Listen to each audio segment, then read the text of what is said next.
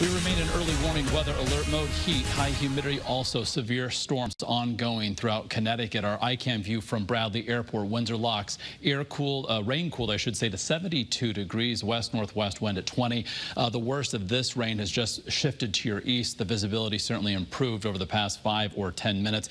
Here is this line that's working from, say, Summers back through Windsor locks and over 91 into Windsor right now, back toward Avon, certainly affecting travel along 91 north of Hartford, along Route 44 to the northwest of Hartford. This is going to be moving over the I-84 corridor as this line, this cluster of storms, heads toward the east at around 35 to 40 miles an hour. A severe thunderstorm warning remains in effect for Hartford and as well as for Tolland counties, extending back into Litchfield County.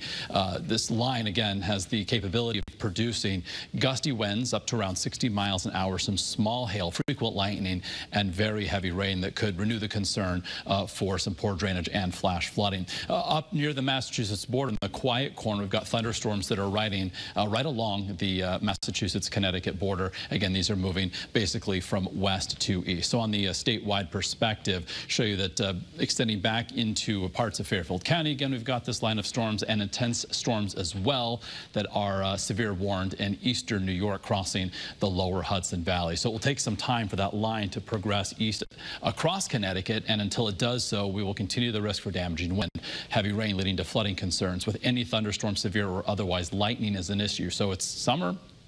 A good part of our state still enjoying just hot and humid weather compared to severe weather. So if you are outside, hear thunder, head inside, let these storms pass you by. And there's still the possibility in the next couple of hours in the region for an isolated tornado. So far today, we've had one report of a tornado. We're going to have some video from the Keene, New Hampshire area coming up in the next, say, 5 to 10 minutes. So our view from Torrington, where we're nearing around 1,000 power outages so far, as reported by Eversource. Conditions for the time being certainly improving there. And from southeast Connecticut and Mystic, things are quiet for the time being. Again, rain cooled air, northwest Connecticut, temperatures much cooler, 80 to 85 compared to, say, areas along in southeast of 84 where we're still in the 85 to 90 degree range. You factor in the high humidity, dew point values well into the mid 70s, feeling more like 101 in Hartford and 100 degrees right now in New Haven. So many weather related issues for us that are not going to really end really anytime soon. We have to get through several more days of heat and humidity.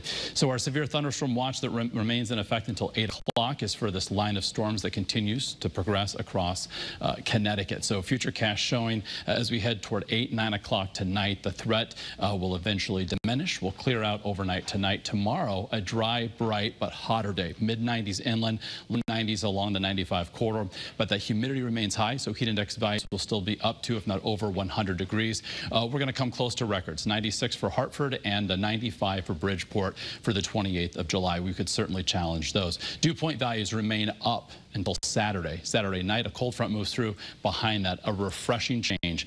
Cooler, less humid air will be arriving. So here's a look at Saturday. We'll start off dry, but as we head through the later morning and early afternoon hours, futurecast trying to indicate some scattered showers and storms, but the main event likely comes toward sunset on Saturday, at least as we see it now. And this is an evolving situation. So of course, as you make your weekend plans, stay with Channel 3. We'll keep you updated.